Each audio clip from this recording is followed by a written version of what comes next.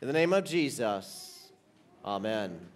Our text for tonight is the psalm that King David wrote, Psalm 51, that we confessed earlier, sang earlier, especially verse 17 where David writes, "The sacrifices of God are a broken spirit, a broken and contrite heart. O God, you will not despise." Here ends our text. There are some words that are hard to pronounce, hard to say, such as strobiculite or anti-logarithm. I'm not going to have you repeat these.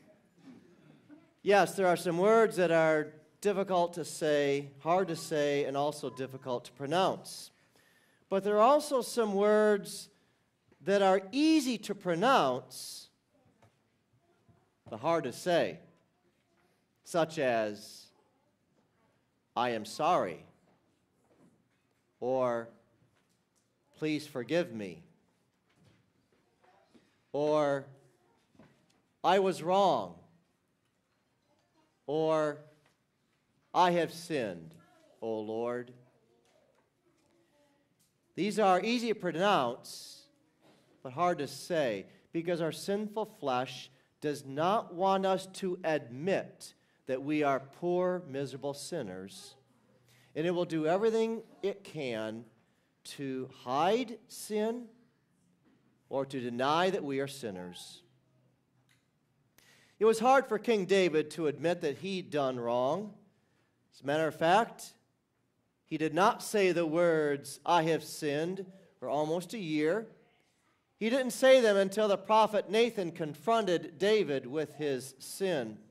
What sins did David commit?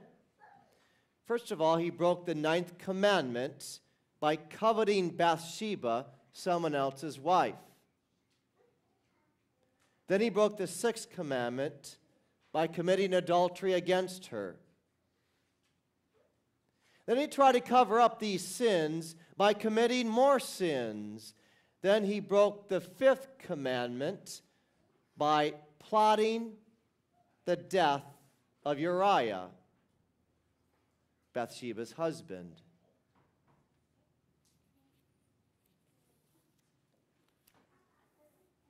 What sins do you try to cover up? A lie will try to cover up what you've done wrong. Cursing, physical or verbal abuse is used to control another person and to convince them that you did not do wrong.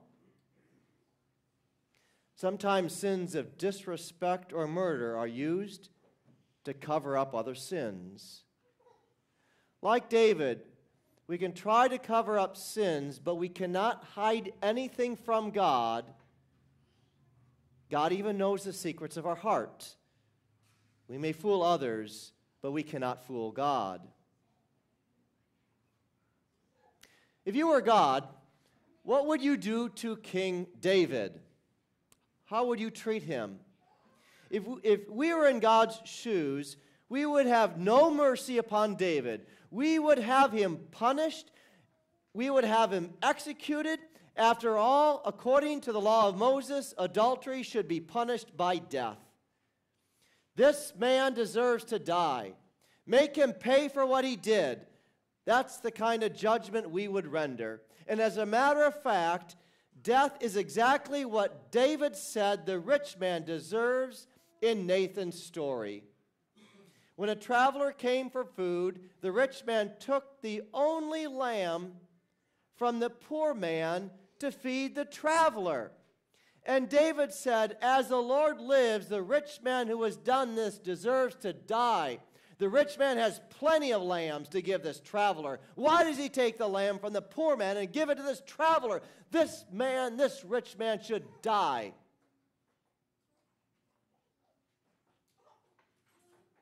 The prophet Nathan said to David,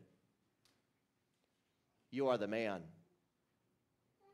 In other words, you are the man who deserves death because of the sin you committed against God, against Bathsheba, and against Uriah. You deserve to die.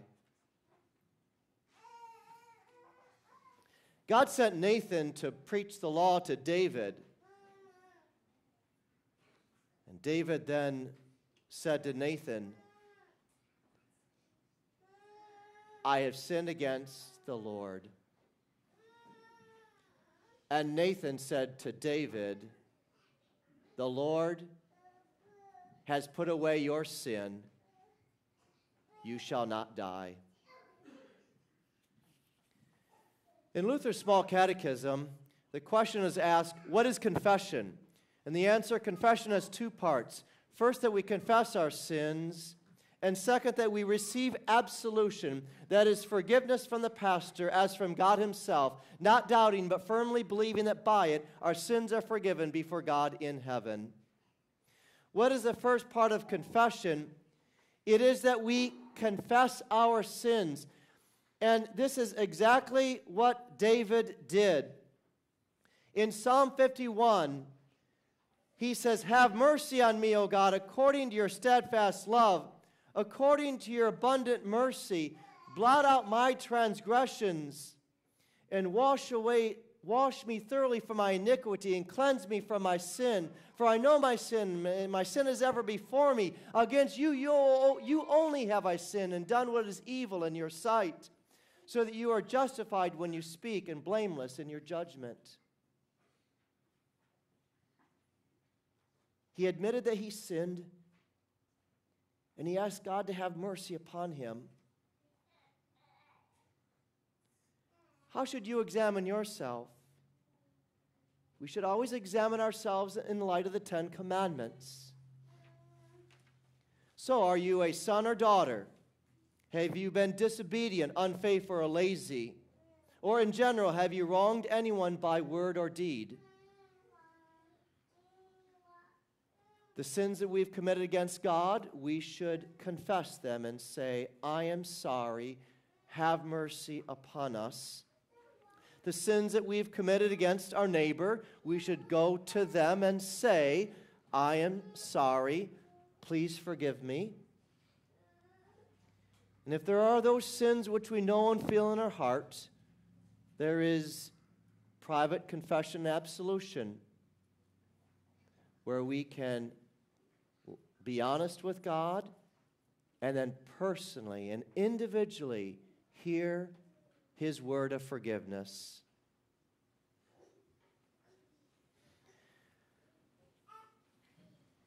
What is the second part of confession? The second part is that we receive absolution, that is forgiveness from the pastor as from God himself, not doubting but firmly believing that by it our sins are forgiven before God in heaven. And this is exactly what King David believed. He says in Psalm 32, blessed is the man against whom the Lord counts no iniquity. So when you hear the word of absolution, that is the forgiveness of sins, it is as if Christ himself were standing here speaking those words to you and removing your sin as far as the east is from the west.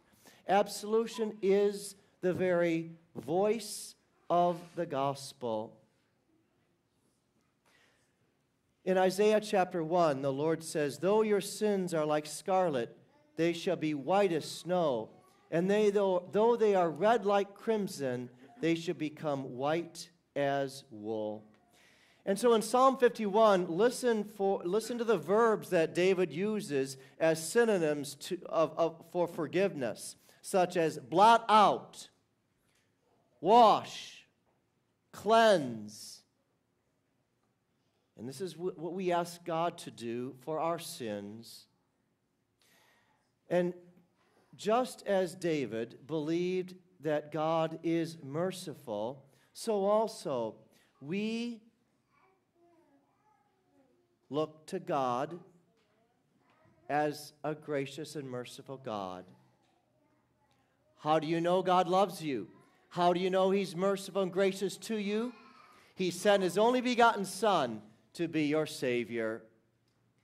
There on the cross, Christ bore your sins and the punishment of all sin instead of you.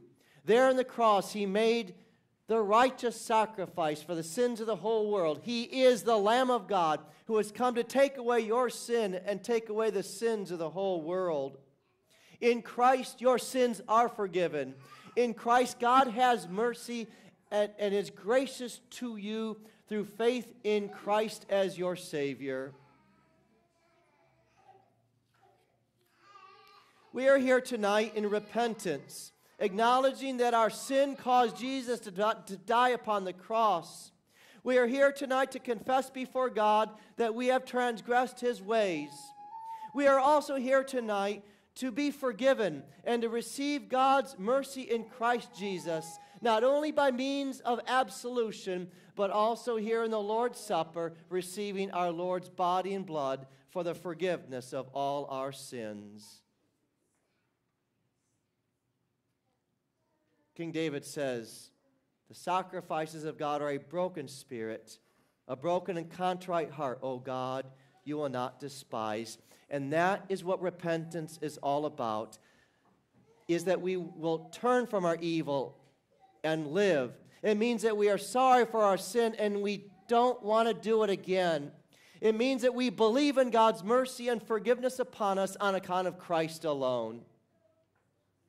We don't offer an animal sacrifice to appease God's wrath and anger, but Jesus is the cause.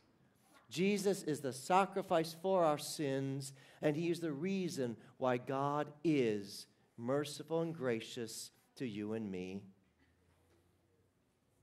King David said, "Blessed is he whose transgressions are forgiven, whose sins are covered." You are blessed in hearing that gospel and receiving God's gifts of life and salvation. Our prayer is that just as God has forgiven us, we pray that we would forgive others. Just as God loves us in Christ Jesus, that we also will love one another. And as God has had mercy upon us poor sinners, we would have mercy upon others as well. In the name of the Father, and of the Son, and of the Holy Spirit. Amen.